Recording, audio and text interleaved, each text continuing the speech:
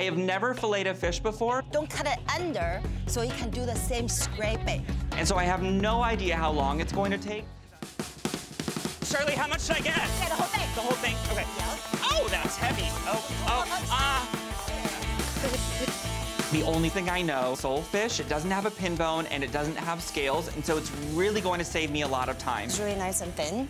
So as long as you have a hot pan, it cooks in less than 3 minutes. Okay. All right. So you've done this before? Yeah, you got it. I got it? Nice. How hard is it for an amateur to really start this from scratch? It's pretty tricky because the fish is really slippery and it's so delicate too. So there's a lot of precision that you need to focus on. I have never filleted a fish before. Don't cut it under so you can do the same scraping. And so I have no idea how long it's going to take. Is that it? Oh my God, it's beautiful. Yes.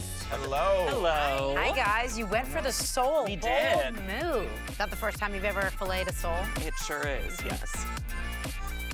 Well, you guys are good. Thank you. All right, let's go.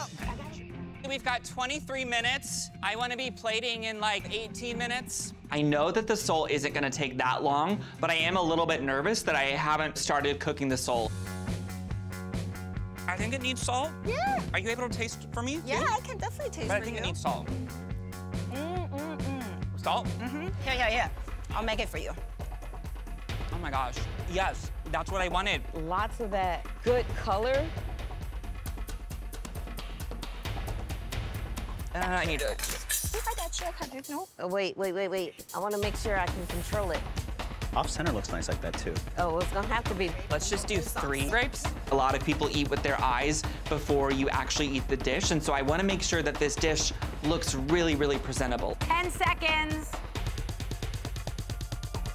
5, 4, 3, 2, 1. David, let's start with you. Tell us what you made us. Thank you so much. So today you have a pan-seared sole with a classic brown butter sauce, some roasted grapes, and then just a light fennel and celery leaf salad on the side. And how was filleting and cooking your fish? I had an amazing mentor to help me out, so better than I could have hoped. He looked like a surgeon, just saying.